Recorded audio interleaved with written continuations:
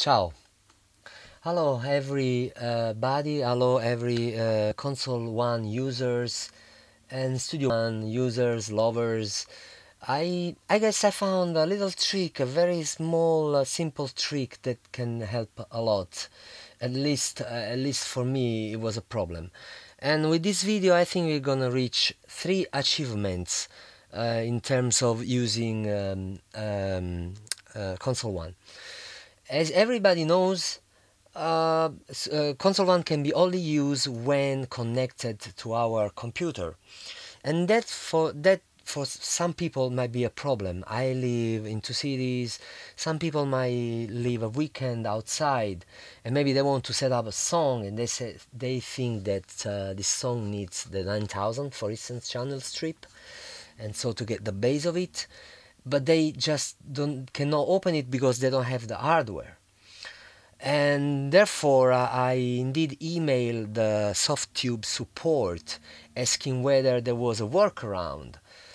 They straightly answered no, there is no workaround. Only thing you can do, if you have already opened instances of Console One in the song, you can modify, as we already know, the parameters, but that you cannot do anything else. I was very disappointed, and I right away I got an idea, and it was simple and stupid. I thought it was stupid, but I say, okay, what's worth? What I got to lose? Let's try it. I tested it, and it worked. It worked very well.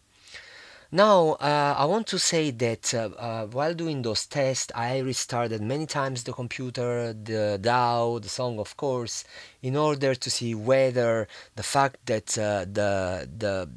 the console one was connected was, had been connected in the session, had some implication positive about it. No, not at all. It works. You can try by yourself, but I won't do it here because I already done it. What is this about it? I got here a Studio One session with 4 instrument tracks with different loops for the sake of listening, and we're gonna simple loading Console One instance. The hardware is not connected, and so we got the parameters here. So let's play the loop. We play the loop. We turn on the equalizer. Remove whatever it is. I'm trying to make it sound like, I don't know, like shit. I like it. And the compressor, the tap low, threshold, yeah, release a bit more. Well, I think it sounds bad enough, the way I like it. We got it here, okay? But what is this? What is this? What were we moving? What channel strip is that one? Okay. So let's go to check by connecting. We are now home. We connect our Studio One. We open it. Open it here, of course. And we see that we got the SL4000E. Logical, right? Is the default channel strip. And all the crazy movements I did, they are there. Why shouldn't be there? But anyway, this was achievement number 1, meaning that we can use the channel strip 4000 anyway, anyhow. We don't need the hardware at all to use it. Of course, we don't have the knobs we love to go fast back and forth. But still, I think it's an achievement to be able to use it. Maybe many people already knew about it. But let's go ahead because there is a bit more to discover. Now, the important thing for the next step is to get connected with Console One, meaning that we are home, we are connected with the hardware. This is very important, otherwise it cannot work. So, on channel 2, we load another Console One instance. Of course, this time we are connected, so we just go here and we want to use class A because we feel that class A is the right choice for this song or for this track. So we just Anyway, we just load a preset, we don't care, we close it, we can close also the plugin instance. What are we gonna do now? Very important, we go here, the files, where we can save files, presets, and we carry the preset with class A here. It will take the name of the track 2, and it will tell that it's console 1 is insert, but we rename it and we call it as simple as class A. Boom. Now that's it, we're done. So we have to go out, right? We go out on our island, and so we have to disconnect the console 1. So we restart the computer, no problem, we load the software, the one and the song, but we got still, well, this one here.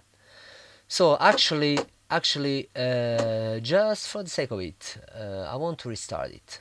Just where to revert to the way it was before.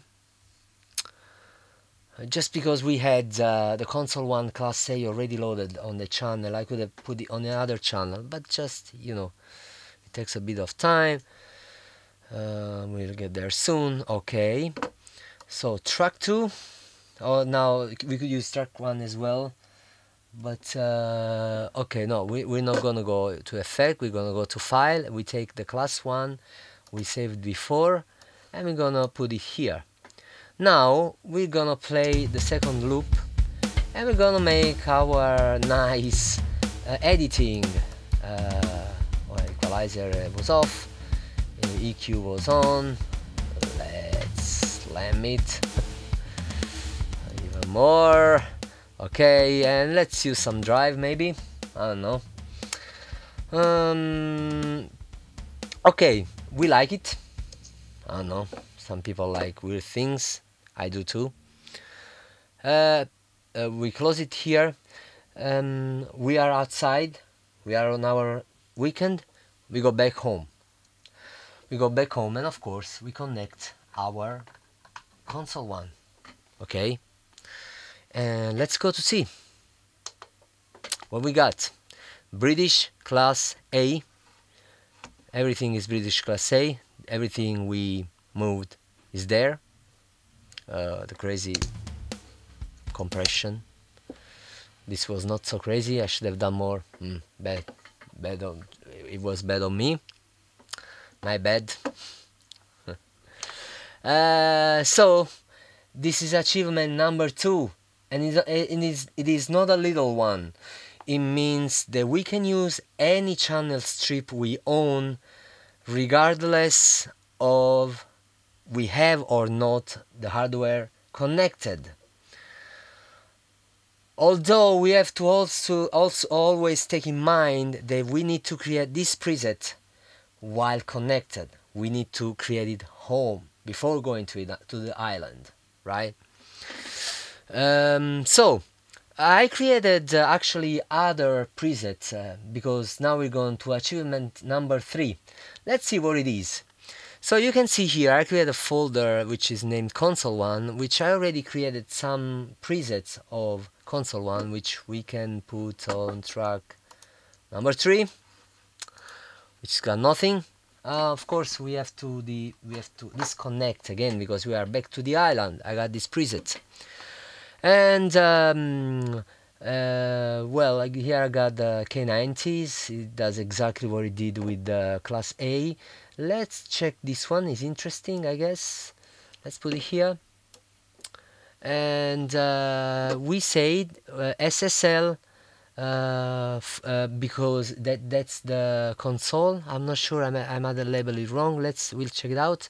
400 as equalizer, 550 no, it's all wrong. So this was the console. 560 as equalizer is the graphic equalizer, and 1176 not even mentioned to what it is. So let's go and let's change. Let's put all of them on top just for the sake to check the whole thing. You know, we can actually know what I want to do is I want to do it all the way down. Right? It's so dark. The drive is so strong and dark. That's good. I really low the way it sounds, although I don't know. And we close it. We are happy. And what we do, we plug here, and we see that okay, let's go here. We have, that was the British Class A of before. We go number 3, and we got, as I say, that was okay. This is why I called it 400, because the I have to relabel it. It was the console Class A, but I was using the 4000 dynamic shaper. I thought it was a good idea to have the shaper there, although I don't really like this shaper, but that's my taste, so probably I'll screw it. We got the UAD APY 560 and the 1176 UAD. Third achievement, we can use, without having the hardware connected, all the UAD plugins within Console 1, with Console 1 being not connected. Here, as we can see, it sounds the same. I guess the subtrack is selected yet, and it sounds as weird as it should be. We can see by the graphic. So, those are the 3 achievements. I will never stress enough that all of this stuff is to be created with the hardware connected. So whatever configuration we like, for instance, people like, I don't know, vocals, the Teletronics from UAD, you need to create the preset. Maybe you want to use the 9000 EZQ, but you want to have the Teletronics, or another preset, the 9000 EZQ again, but you want to use the 1176 as I did before. It's really up to you. It's a lot of work. It's not really too much of work, because you can just make it presets, and it's done. It's very comfortable. You will find it that you have a lot of options right away. There is a little bit of work to do, but that enables you to use any kind of configuration you want without having the channel 1 connected.